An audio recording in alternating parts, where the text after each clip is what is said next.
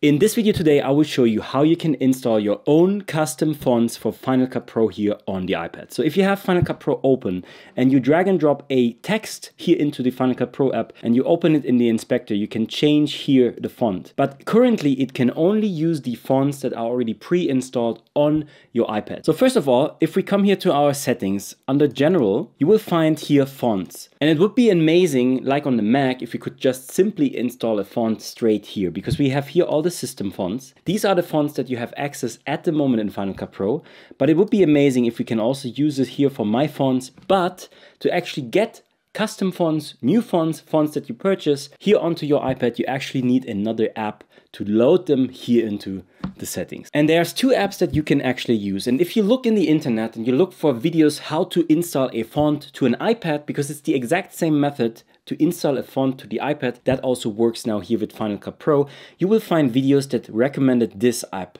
iFont. And it was free until last year. And it was an amazing app. I guess it still is an amazing app, but now they introduced a subscription model. So if I go now into iFont, then I get greeted with, I can have yearly access, 44 cents per week. It's $22.99 per year. And I'm honest with you, for one time loading a font, I don't want to pay 20 bucks as a subscription every year. So I was looking what kind of options we have. And when you go into the App Store and you actually type in install fonts, you find many different apps, many who are also free but have very negative reviews or are bombarded with advertisements. And so I was really looking into it that I can give you one that is free, but I couldn't really find one that is reliable and maybe also will still stay in the App Store. So the one solution that I have that costs money, but it's only $2, is this one here, IFont. That one works as well as iFont in the past, and it's already around since a couple of years. And now with just $2, this app is so much cheaper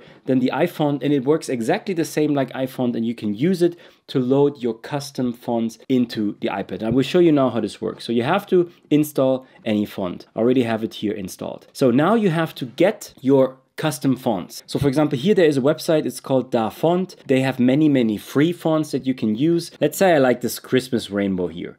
I can download this one and download here to my app in my files. I can now open my files here, the Christmas rainbow. Then I have a zip file. I have to unpack the zip file.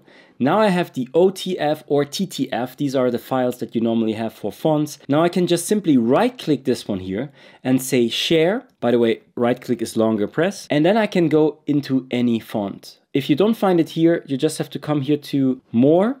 And then any fonts will actually show up here in this list as well. So then I send this over to any font. Now I have this font here in as well, but it's not installed yet. So I click on this one to install it. Then you have the button install. So I click this.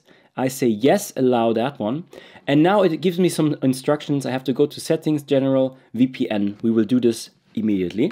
So because I have to give it permission. So I go into the settings, general, then scroll down until you find here VPN and device management. And now you see already here, that's the Christmas rainbow OTF. I want to give this access, install this one. Now I have to give in my code because no app is allowed to actually change things on the settings, but you want to install the font so that you can use it in any app. That's why. So now I say yes, install, and now I have this one in this list here as well. These are the two fonts that I already installed. And that font, Christmas, was not available before.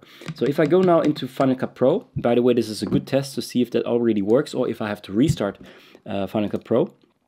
So if I go now in here, I type in Christmas, it's already live. I don't even have to restart Final Cut Pro, that works straight. And the cool thing about this method, this is not just for Final Cut Pro, even if it now works for Final Cut Pro, that is the exact same method with most of the apps that you use in the iPad. So for example, if I open Pages now, I can use this new font here as well. But not every app uses the fonts that you have here and also installed. For example, DaVinci Resolve has a separate folder in his directory and you have to bring in the fonts in that folder. So you have to check the app if it's actually capable, but that is the way how you can install fonts here in Final Cut Pro for the iPad. I hope you liked this. If yes, hit like, subscribe, ding-a-ding in the bam bang gong, and we see us in the next video. I'm Daniel. Bye.